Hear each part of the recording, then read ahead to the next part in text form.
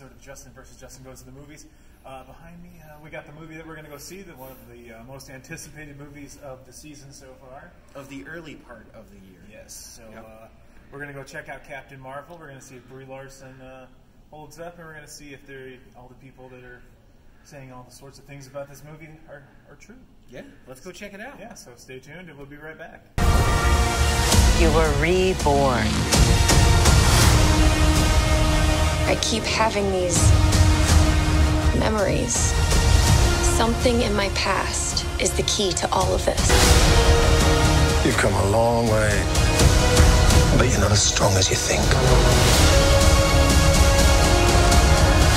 This war is just the beginning. I'm not gonna fight your war. I'm gonna end it. Aren't you the cutest little thing? Aren't you cute? And what's your name, huh? Fury. What's you? I'll be back.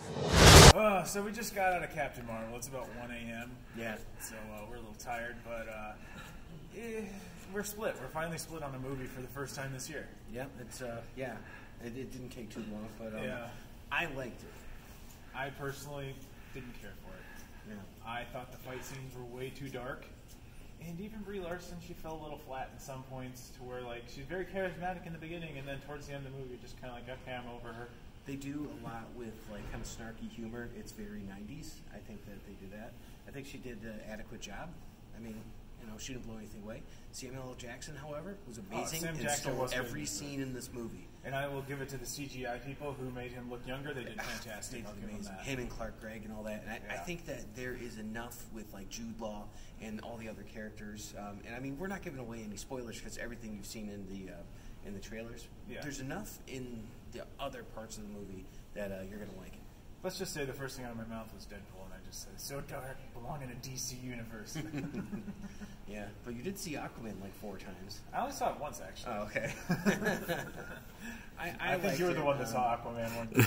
Really cool kind of 90s soundtrack to this. That was not too much of a surprise, but like kind of cool.